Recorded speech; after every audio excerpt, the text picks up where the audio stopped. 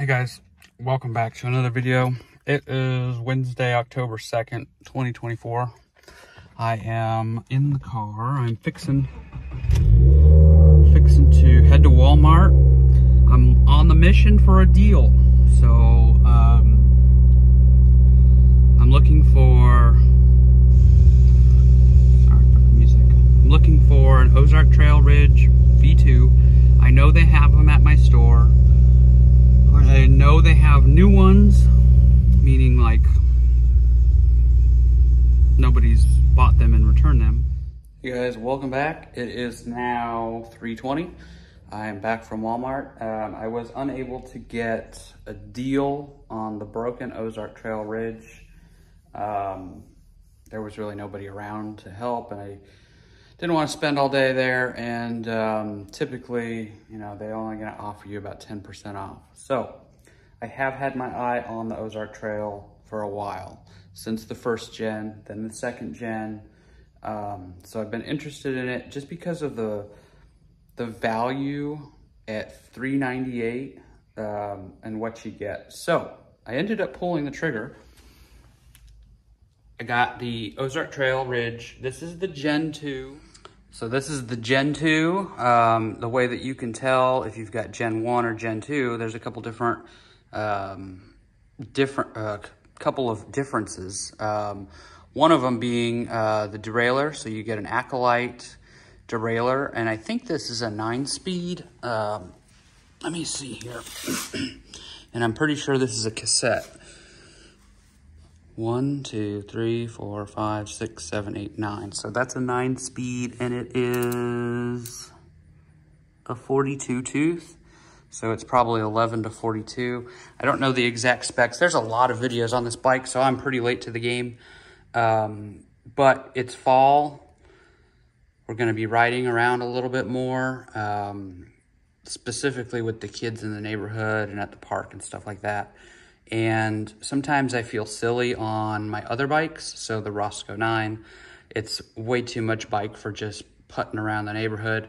The Ozark Trail gravel bike, it's just a little awkward because it's so fast. I just want to cruise around with the kids. And then, you know, the riding position being hunched over. Something a little bit different to ride around with those guys on. So I ended up getting a new one.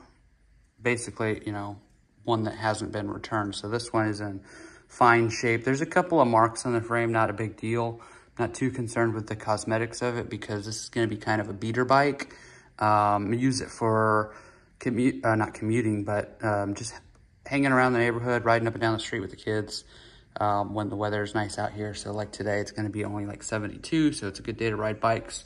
Going back to where I was kind of talking about, I kind of got off track there. But the Acolyte clutch derailleur on this one, there's a way to disable it. You got to put an Allen key in there.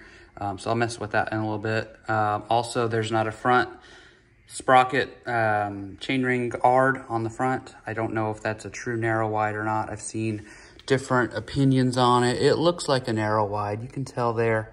It is a narrow wide. This has got a sealed cartridge bottom bracket, so a little bit on the heavy side, but I'm gonna just run with it for now. And then you also get internal and external options for cable routing. So if your frame has these little tie down points for cable routing on the external, on the down tube, that indicates that it's also a Gen 2.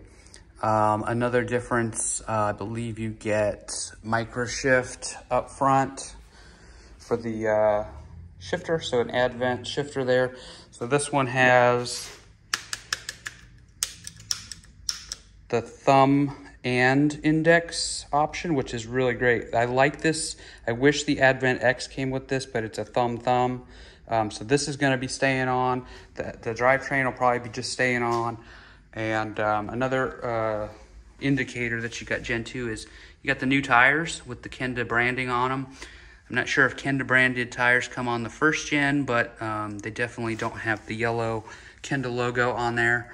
You're probably getting the same fork, the Suntour XCT30. Probably an okay fork. This is you know, it's a branded fork, but it's still a coil fork. It's going to be a little bit on the heavy side. You're getting that tapered head tube. You're getting standard parts, you know, 31.8. You get a seat post with diameter 30.9. I don't remember. It's pretty chunky. I don't know if it says on there or not. We'll pull that out, put some grease on it, potentially cut it down a little bit too, to get it to slam down all the way if we want it to. I do have some Shimano MT200s that I'll throw on here, and I will be doing those internally, just because if you've got internal cable routing, use it because it looks so sweet, and it's not that hard to deal with. The biggest challenge will probably be coming through the chainstays. So it looks like it's almost fully internal routed. And another indication, you'll get 160 in the back and 180 in the front for the rotor size. These brakes, they're mechanical. They're the JAKs that you get on the Walmart bikes. They're not the best. They're pretty terrible. We're gonna see how they do here in a little bit. But, you know, you've got internal routing for a dropper post as well if you want to go that route. These rims are probably not tubeless compatible. The tire's probably not tubeless either. You probably have about 100 mils of travel on that fork. Maybe. We can measure that out in a little bit as well. But this is the small frame size. You can see there. Ozark Trail, small gray, blah, blah, blah. Production date looks like April 2024. So, not one of the newest ones, because the newest ones have that M.2 or something up here. They actually say Ridge M.2 or something on the top. So I don't have that version. Comes with these lock-on grips. I'll be changing those out. These are kind of terrible. They're thin. I like a fat grip. Probably be changing the pedals out, but we're going to kind of ride it as is for now.